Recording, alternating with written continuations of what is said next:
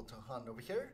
More and more of my clients are reaching out to us, and they're seeing a fourth listing on local search, and they're wondering how and what is it.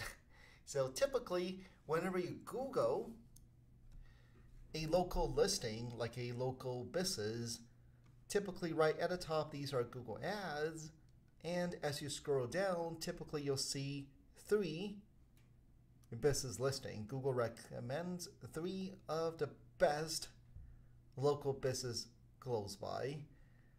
And sometimes you'll see an ad up here, right? Most of the time, right? Let's say, most of the time whenever you do search, you should only be seeing 3 listing. And more prevalent, you'll be seeing an ad up here. And this is called a local pack ad, And this is, right, an ad, of course.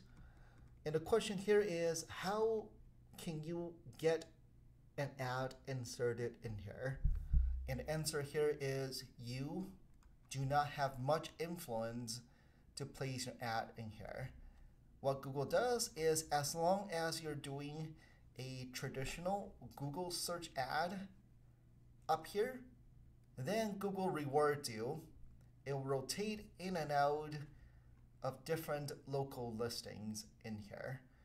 So the only way for you to show up in here is you have to do a typical traditional Google search ad. And what you do is you turn on location extension. Then Google knows that you want to be ranked locally in here. Okay, so far no way to increase the bids, influence it. It's just pretty random. And random to the point, no control when it gets inserted in here or not. But one key thing on here is, even if you had your ad inserted in here, the reviews are the one that would trigger people to call you now, right? Me personally, I will be calling Davis, right? On this search over here, I will be calling Davis, Serenity, and Palm.